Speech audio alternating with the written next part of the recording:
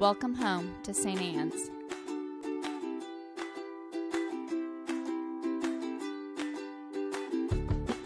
We want you to know that you're welcome to join us at 10 a.m. on Sundays. Please be sure to hit subscribe to receive our sermons. We can't wait to meet you. Please be seated. I have to laugh whenever we do Youth Sunday. There are churches who believe that women should be silent in church. In the Episcopal Church, we put robes and microphones on them and put them up in front. So I always love it when we have our Youth Sunday. Okay, so that was my little side joke. Our gospel today. Right? If you didn't go, talk to me later, because that better have hurt. That better make you go, Like, who after hearing this is like, well, time for me to send the kids out, get a divorce, and go live in an Anchorage somewhere in a desert. Anyone get that feeling? Y'all are like, I could be doing something else with my Sunday morning. I'm just saying. Starbucks, New York Times, this thick. Do I really need this whole gospel thing? So let's talk about the gospel. Because I think it's important to talk about it. And I think this is another one of those moments where I think it's really important for us to realize that Jesus is human. And, okay, remember, Jesus is fully divine, fully what? Right, yes. So Jesus gets us, right? And so Jesus has been now doing his thing, and he's healing people. He's doing all of his cool stuff, and all these people are like, that's really cool. That's really cool. So they start following him like little puppy dogs, right? Jesus, do another miracle. Jesus, feed us again. Jesus, Jesus, Jesus. Anyone ever been in a preschool classroom? Teacher, Miss Meg. I don't teach preschool for a very real reason. I work in a middle school for a very real reason, because at least they get sarcasm so that you can be like, y'all back off. Miss Meg can't talk to you right now. Y'all got to go. But, right? Hey, Jesus, right? This is happening to Jesus, and he's like, y'all, I had enough. Stop. You don't seem to get it. The whole point of this was not y'all following me around like puppy dogs waiting for me to do another miracle and make you another lunch. And so he finally turns to them. He's like, guys. He gets really honest and he gets really aggressive in the hopes of shocking them so much that they do a little internal reflection. Anyone else here besides me, maybe it might just be me, I'm sure it's just me, who has ever had to be shocked into internal reflection? Because who wants to go there? There's a reason I don't look in mirrors in my house. Because I don't need to know. Did you know, ironically, and I don't know who hung it up, when you go into the house, like headed towards my office, there's this huge mirror. And I think I look great when I come home, like when I go home from home to here. I think I look fine. I'm like all put together, got my little collar on, got my boots, because I keep hoping it's fall, but it's not fall, but I keep pretending it is.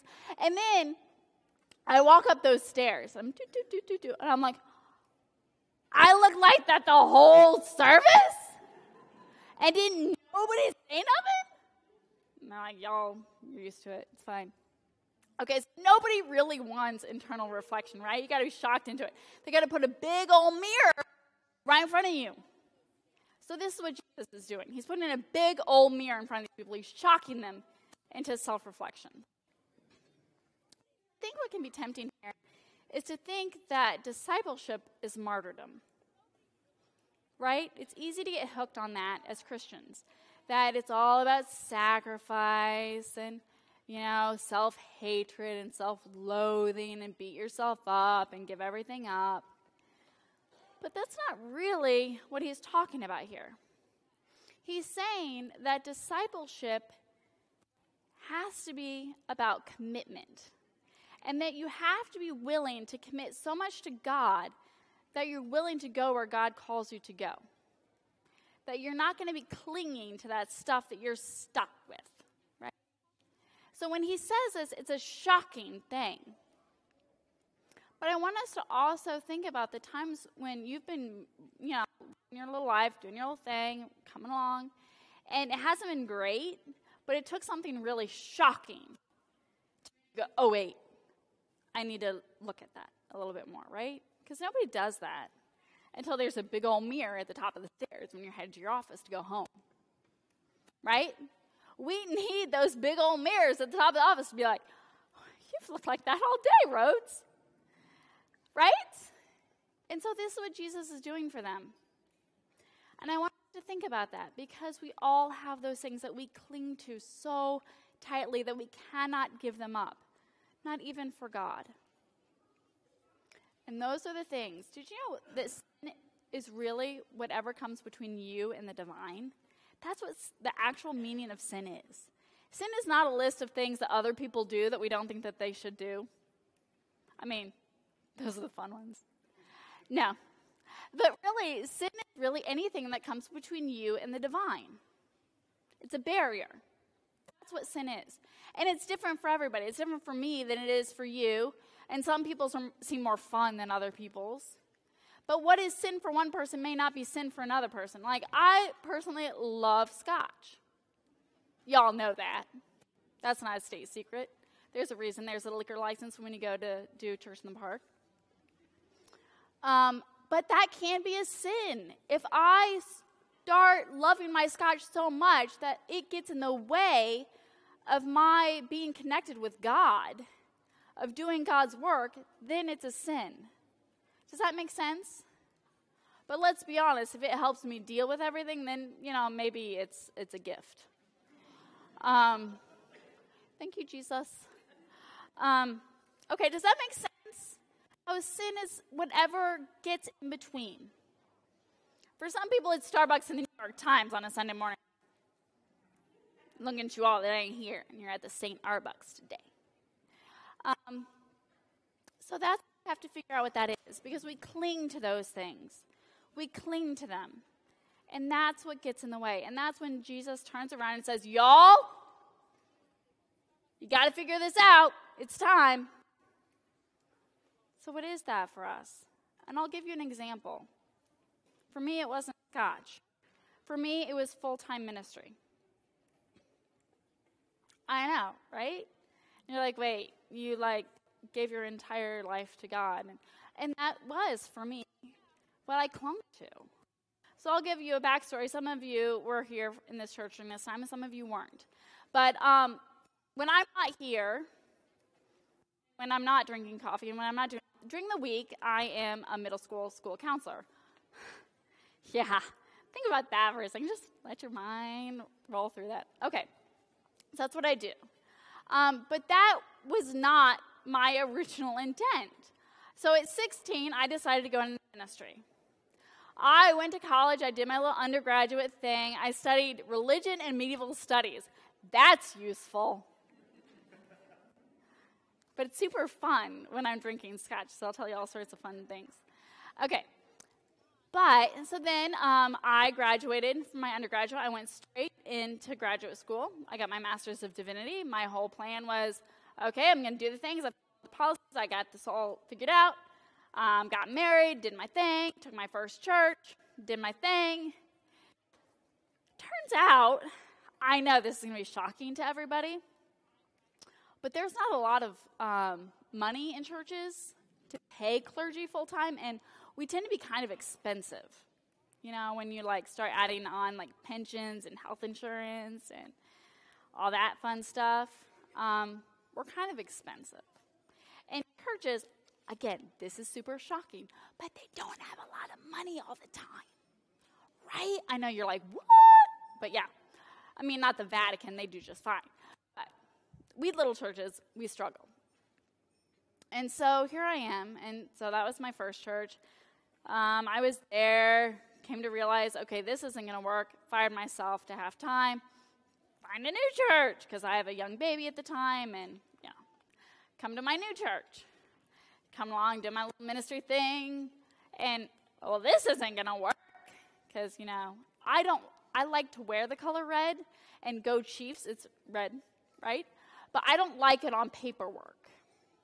I really, really asked my vestry how I feel about the color red. I'll tell you, she hates red. I was like, this ain't going to work. And so at this time, I'm stuck with a decision.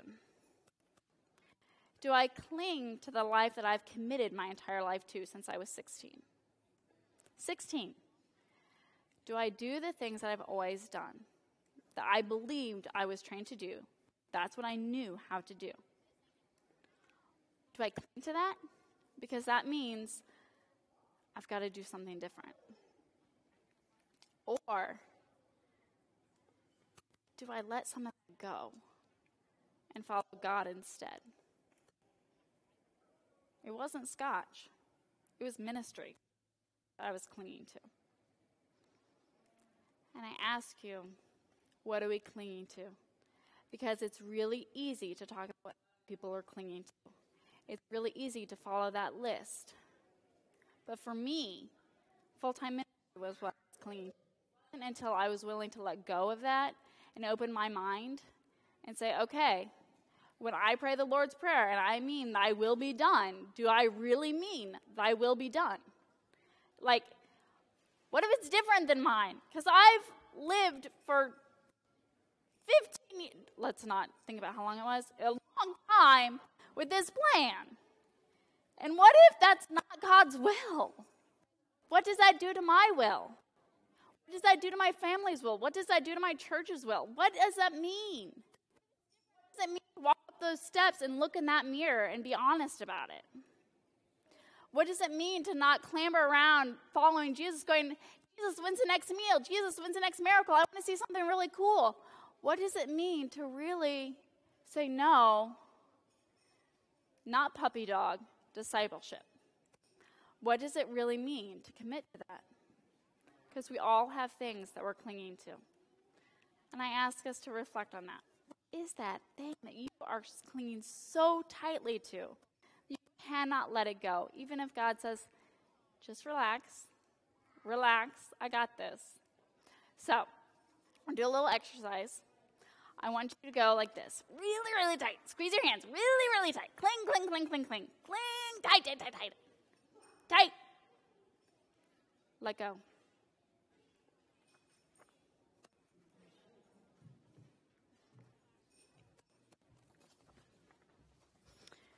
And if you're really lucky, I'll sing Let It Go to you. Because we want you to know that you're welcome to join us at 10 a.m. on Sundays. Please be sure to hit subscribe to receive our sermons. We can't wait to meet you.